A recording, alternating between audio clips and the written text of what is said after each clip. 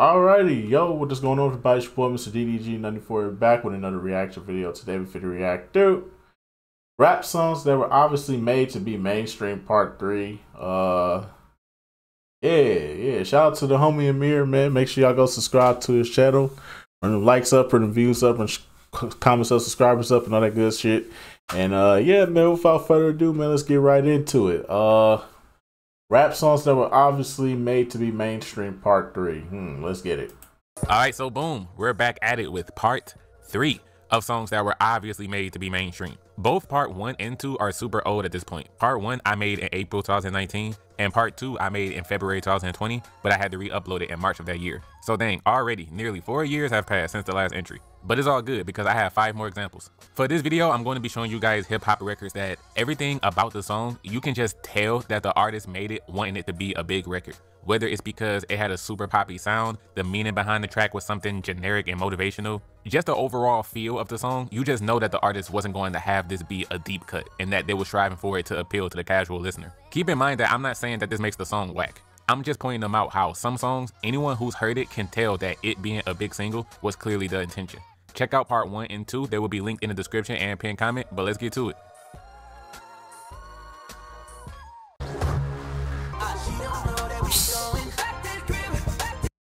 Well, it just wasn't a good time. This song could have definitely been a banger, bruh. Cause I fuck with this song. I ain't gonna lie to you. I fuck with this song, nigga. I fuck with this song, nigga. I ain't gonna even hold you, nigga.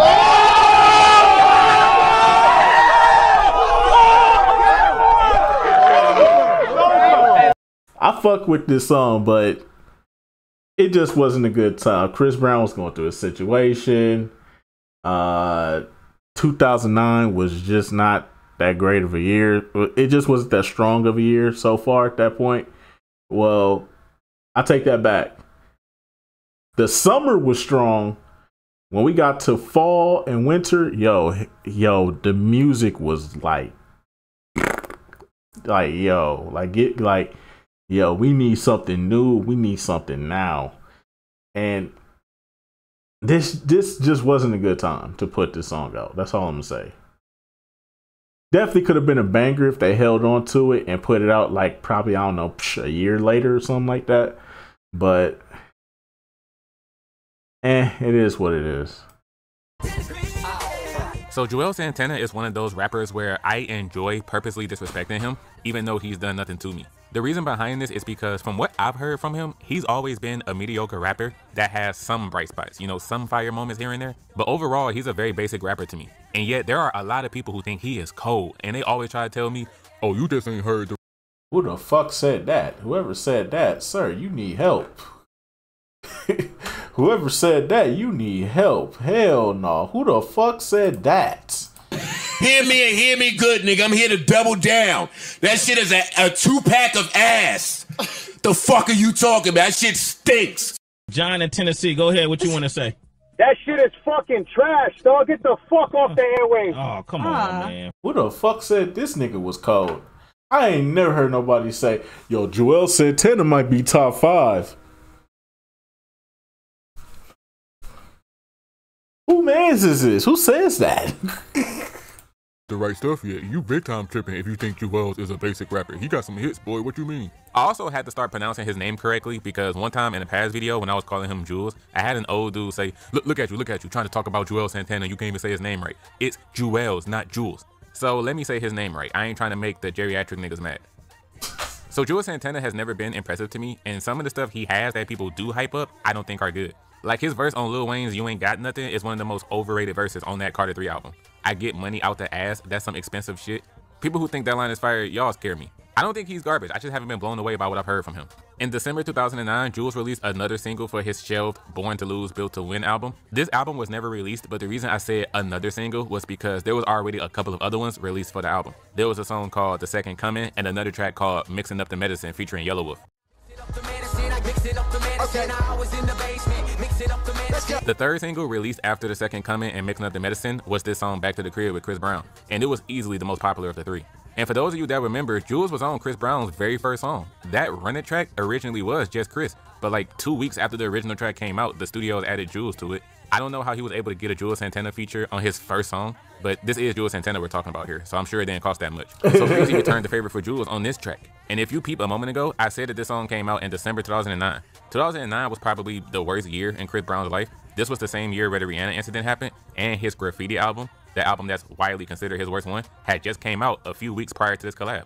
So this collab came out at a very interesting time. The president of Def Jam, L.A. Reid, wanted Trey Songz to do the hook instead in order to avoid any public scrutiny from collabing with Chris, but Juelz wasn't trying to hear it since Chris is his boy. Back to the Crib is a super basic song about Lil Shorty checking me out, she sexy as hell, I'm about to holler at her, take her back. No, Juelz Santana make this song basic as fuck. Chris actually is the MVP of this song. You should know me. I can see myself in your future. That's hood. OG. I'm in my mind now, choosing your girl said you won't try to leave me. I'm feeling, yeah. Come on, dog. Chris had Chris was the highlight of this song, bro. Anything that had to do with Juelz is just like, can we get back to Chris Brown, please? Please, can we get back to Chris Brown? I don't want to hear this. Please. Please. Hear me and hear me good, nigga. I'm here to double down. That shit is a 2-pack of ass. The fuck are you talking about? That shit stinks. I was done. I was like, please go back to Chris Brown. This shit ain't working out. I'm about to hit the skip button. Back to the spot. It's not a bad record. It's enjoyable. It's just a super simple record. If this was a higher tier rapper that made this, I would look at them like they were a sellout and they just clearly wanted to make a cash grab to sell records. But I feel like this is right up Santana's alley. Runway walk, beauty queen face, video body, see the curves in that shape, and everything her mama gave her, she know how to shake, thicker than a milkshake, and I'm trying to get a taste. I can't even say that Juelz lowered his standards for this song. This is exactly what he's capable of. He knew what he was doing by putting the R&B dude on the hook. If Chris wasn't going through his nonsense during this year, this could have been a bigger record, but either way, let's keep it New York here. There's way less people that would care about this song if Chris wasn't on it.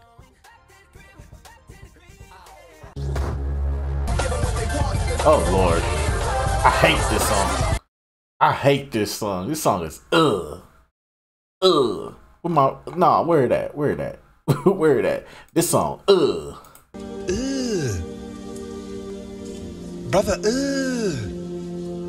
what's that? What's that, brother? I'm definitely not trying to, get this song the fuck out of here, dog.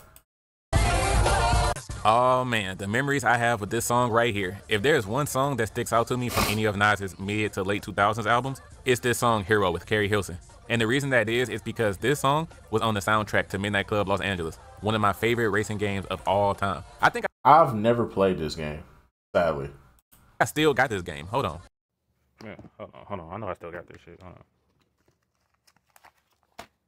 on. There you go, right here. What you mean, boy? What you mean? What you mean, boy? No, that's $15 on the Xbox store right now, right? This is $15 on the Xbox store right now. I can literally go to my Xbox. Matter of fact, hold on real quick. I can show you real quick. Hold on real quick. I can show you. I can show you better than I can tell you.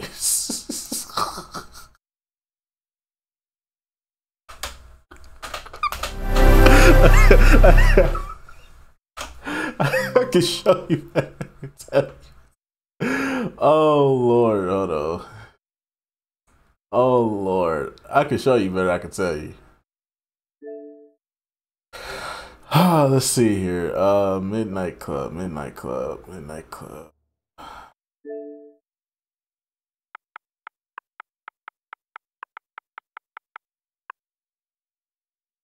There you go. Look, $15 right now. Or, oh wow, I should get Game Pass so I can finally play this game for the first time. Oh wow, maybe I'll consider it. Yeah. No, I gotta pay my rent. My rent is more important. I'd rather pay my rent than be yeah. But you see, it's $9 with Game Pass, but it's still 15. So yeah, there you go.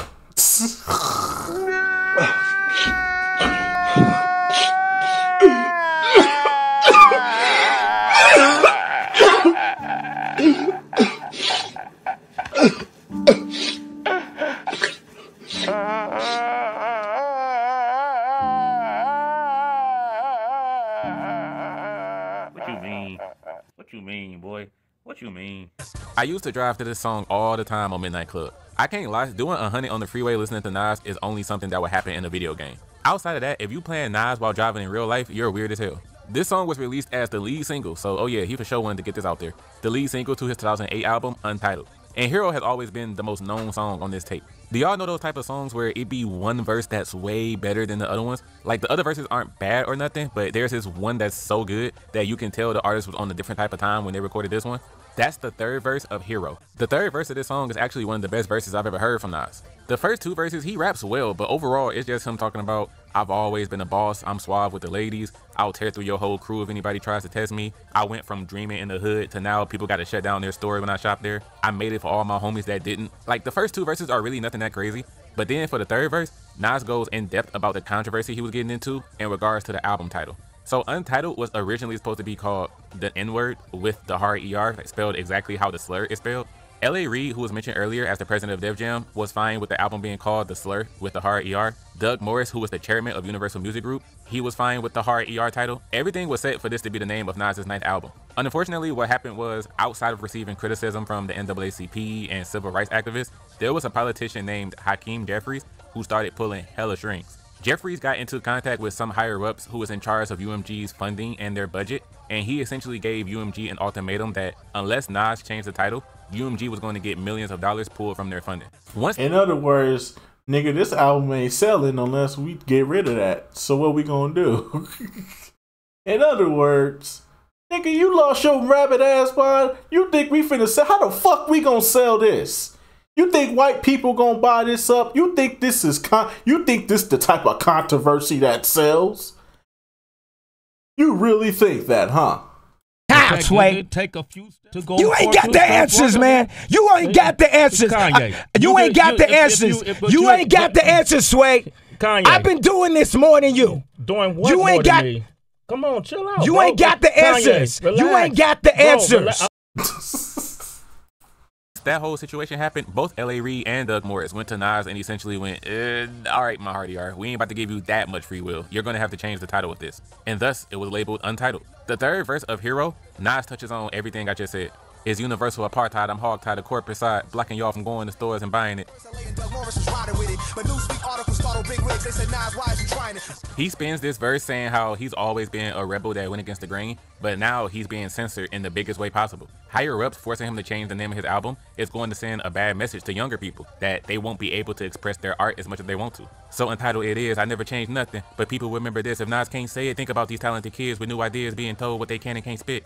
This verse and the hook by Carrie Hilson are easily the highlights of this song. Shout out to Polo the Don for the production too. He also produced Back to the Crib, funny enough. A song that sounded like this, I'm not surprised Nas pushed this as a radio record.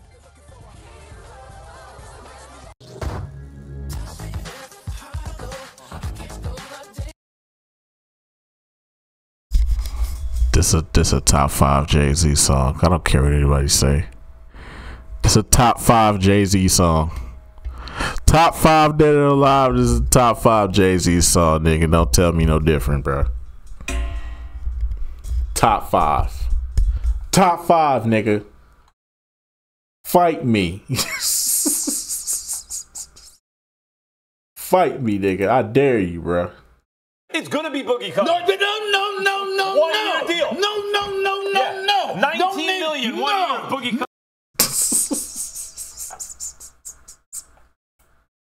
Oh. Fuck all that. Nah, ain't no fuck all that. Top 5 Jay-Z song. I don't care what anybody say, nigga. This song right here has got to be one of the most blatant attempts at a mainstream song in hip-hop history. You Jay-Z fans out there, especially the OGs who were around during this time and lived through it, they will tell you they saw it with their own eyes and heard it with their own ears. Sunshine was one of the most obvious times where a rapper tried to change his image and style up, and it made people look at the rapper and go, what the hell are you doing? So Sunshine was the lead single to Jay's second album, In My Lifetime Volume 1, which is an album that Jay himself has admitted he isn't that fond of. This was the first project he made after Biggie passed away, and so he was understandably affected by that, so much that he has gone on to say he wasn't even having fun when making this album. In January 2022, Jay said on Twitter that he's still haunted to this day when it comes to this album because he thinks about what could have been, and that he's a little embarrassed with how the project turned out. Reasonable Doubt was a fantastic introduction, and he showed the world how a new young dude from New York was ready to burst onto the hip-hop scene with his more street, mafia-style drug talk raps. But going into his second album, all of that flew out the window when he released Sunshine as the first song. Everything about this song, from the chorus, the toned down simple lyrics, and especially the music video, Jay-Z completely tried to change from a mafia-type street rapper to a shiny suit, big lights, fancy colors, goofy-looking rapper. The reason he did this was because Diddy effect. The Diddy effect. The Diddy effect. And you gotta tell Diddy no. You got to tell him no. Cause P. Diddy be wanting the body. And you gotta tell him no. You got to tell him no. I did. You can't be playing around at these Diddy parties because you end up doing shit like this. Even if it is a top 5 song. Because this was still the bad boy era of hip-hop. Puffy and Mace were still running things, and everyone remembers looking at their television and seeing how eccentric and energetic Puffy used to be before he started throwing those wild parties. So Jay-Z and the label looked at Diddy and went, oh, this what the people like? Oh yeah, we on. Since he wanted to get a huge radio hit, Jay wanted to imitate this same thing. It didn't work from a commercial or critical standpoint. Commercially, Sunshine only made it to number 95 on the Billboard 100 chart and only stayed there for 2 weeks. His earlier tracks like Ain't No Nigga and Can't Knock the Hustle with Mary J were bigger than this. Critically, a lot of Jay-Z fans would tell you this is one of his worst songs because it was such an obvious attempt to try to mimic the popular style at the time instead of Jay just being himself and doing what the people already knew and loved him for. Dame Dash has mentioned in interviews that he didn't want to do the music video because he thought it was too silly and goofy. Overall, Sunshine has always been kind of a dark spot in Jay's catalog. I haven't talked about what the song meaning is because there's really nothing special, just Jay-Z and Foxy Brown portraying as romantic partners, and they're rapping about loyalty, love, and trust between each other. Essentially what it takes to be the other one's sunshine. If I need it with you, give me your kidneys. For sure, catch a case, you catch it with me. For sure, pawn your jewelry to come and get me. You better know, catch me with a chick, forgive me. Now that, I don't know. This sounds like something Juelz Santana would make. But even with everything I just said, I fucking love this song, dog. Touch me with a heart, I can't go a day without Yes, sir! Would y'all believe this was one of my top most listened to songs in 2023? I was singing this song non-stop through most of the year. As silly and ridiculous as this song is, I love the campiness of it. I always thought the singer of this chorus was a female until I found out it was actually Babyface. I'm really not trying to be rude when I say this, but Babyface sounds like a woman on here. The disrespect. Babyface is top 5, bruh. Babyface is top 5, bruh. You know the songs this man done made, produced? Come on, dog. That's the disrespect. Some of y'all, when it comes to this record, may be exactly like me. You don't give a damn if it was a blatant cash grab. It's still an enjoyable song. To make sure that you're one of a kind and you deserve to be my sunshine. Instant banger. Top 5. I don't care. Oh, Lord. Oh, God. I hate this song. Please, no. No. God, no, not this song. Please, not this song. Please, not this song. Please. For the love of God! For the love of God! What more do you want from me? Damn! Damn!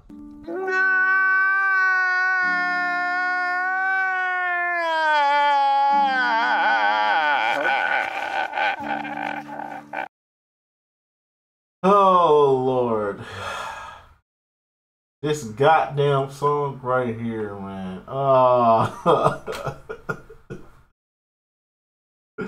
Why? Why? Brother, what's that? What's that, brother?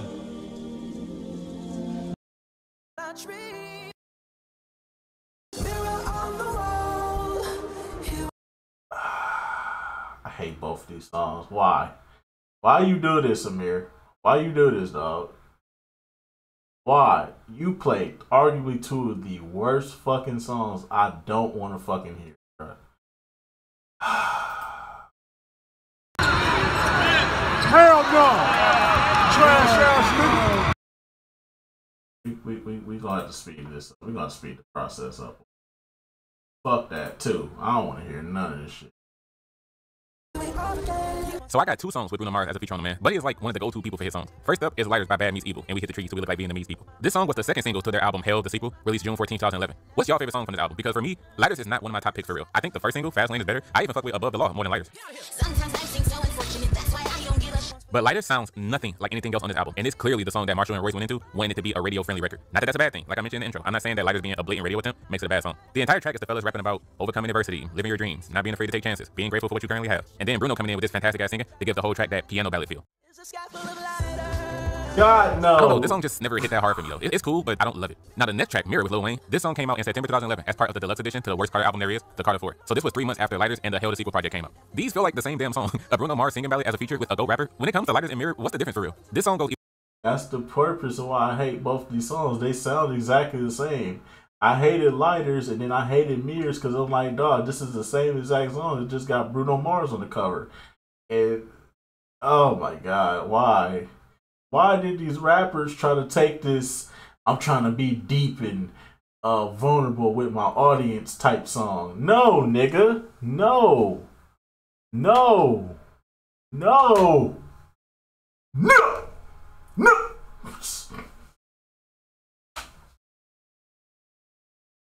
No. Even more into the self-reflection topic, the whole twist with this song is that Wayne starts out implying that he's talking to someone else by telling them that he can see through their lies and see the true hurt and sadness that they've gone through. But then he says, I'm looking at the man in the mirror. So the entire song is actually Wayne speaking to himself about the things he goes through, correcting himself when he's wrong, admitting his own shame and guilt, etc. This music video is really, really good though. It's very intriguing to look at it from beginning to end. And then, like I said, Bruno Mars coming in singing sounding all smooth like. I do think Mirror is slightly overrated. It is a good track and one of Wayne's most meaningful personal songs to himself, but I do feel like some of the lyrics are very surface level and people make it deeper than what it is. I agree with people who say it's good. You know, it's fire, one of the best songs on C4. Yeah, sure. But I disagree with the bigger positive words. When people say Mirror is fantastic, magnificent, or it's a masterpiece of a song, that's when I go, all right, y'all kind of pushing it a little bit. But whether you think the song is a masterpiece or if it's just good, again, Mirror was clearly a song that was made to attract casual listeners. Hell, Bruno Mars as a person was somebody that was made to attract casual listeners. All right, bro. All right, bro. But it's perfect day. Got me thinking. What?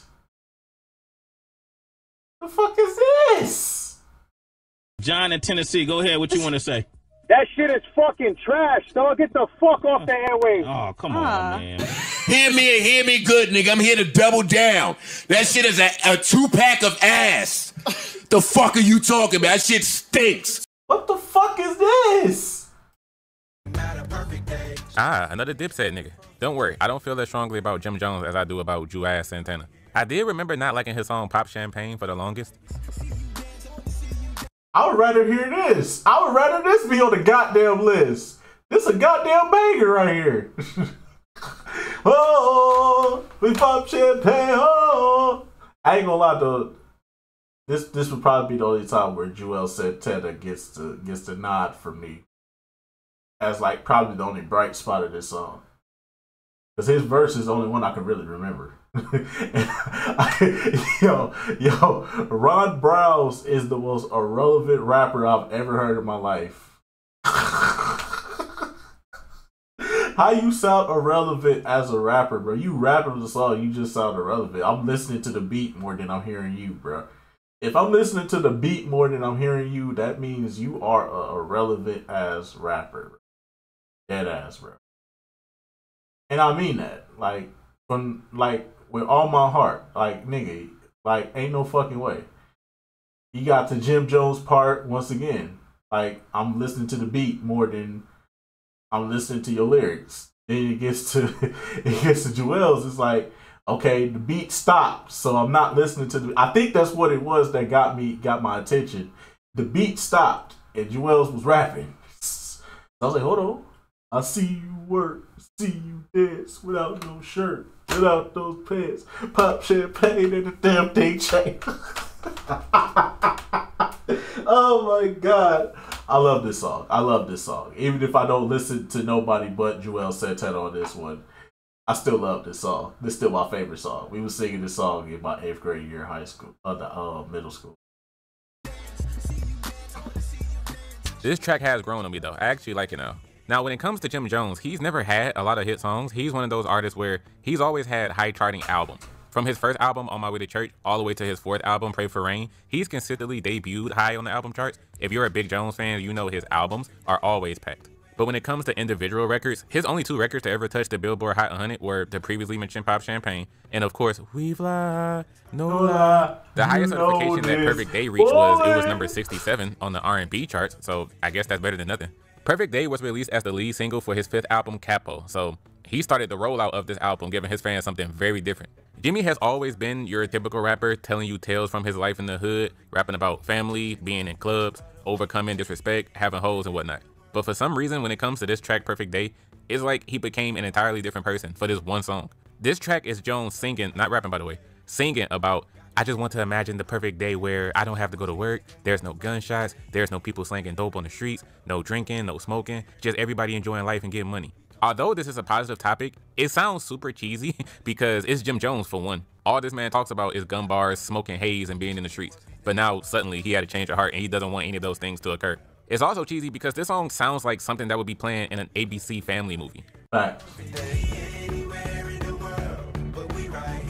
This is essentially the real life version of SpongeBob's Best Day Ever. Y'all remember that SpongeBob song from so long ago when y'all was younger? If you ever wanted to hear a Harlem nigga sing about how much he wants to have the greatest day possible, where the birds is chirping, the grass is growing, and there's nothing but rays of sunshine, then here you go. Perfect Day will be perfect for you. One acknowledgement I will give him though is for the music video. Throughout the whole thing, in the bottom of the screen, he has sign language interpreters performing the lyrics of the song. Apparently, he did this because one of his close friends' mom is deaf, and it made Jones realize that people don't make videos for the hearing impaired people out there. So it would be very thoughtful if he did this for his video since it helps fit the theme of the song, and he even learned some sign language of his own so that he can do it in his video too. That's beautiful, so I'll give him that. Other than that though, Jim Jones actually has a few songs that were clear radio attempts, so he may make an appearance in part 4. I just chose Perfect Day because it's the one that doesn't match him the most. Jim Jones had no business making a song like this. Alrighty, man. Let's just go about for that one, man. Oh, man. Let's just go about do it for this one, man. I will see you on the next video. Shout out to the homie Amir, man. Make sure y'all go subscribe to his channel. Run them likes up, or the views up, or the comments up, and the subscribers up. You already know. They show that love over here. We go show that love right back and all that good stuff. Yeah, man. I'm sorry, bro. I had to speed it up. You was playing arguably 2 of the worst songs I don't want to fucking hear. So I'm sorry. I had to speed it up. I know you probably don't like when I do that, but you forced my hand. You forced my hand, Amir. You gave me no chance. You gave me no choice. You gave me no choice. Don't get mad at me. Don't get mad at me. You gave me no choice. You told me to watch this. You said, hey, you said they gonna react to it. I said I'll react to it. Because I'm a man of my word. If I say I'm gonna do something, I'm gonna do something. Unless it got something to do with streaming. Because you never know. Streaming is optional over here now. I don't do it no more. I don't do it as often no more. It's optional now. If I want to stream, I'll stream. If not, fuck it. I don't care. But anyways, though, let's just go about do it for this one. I'll see you on the next video. Till then, peace out.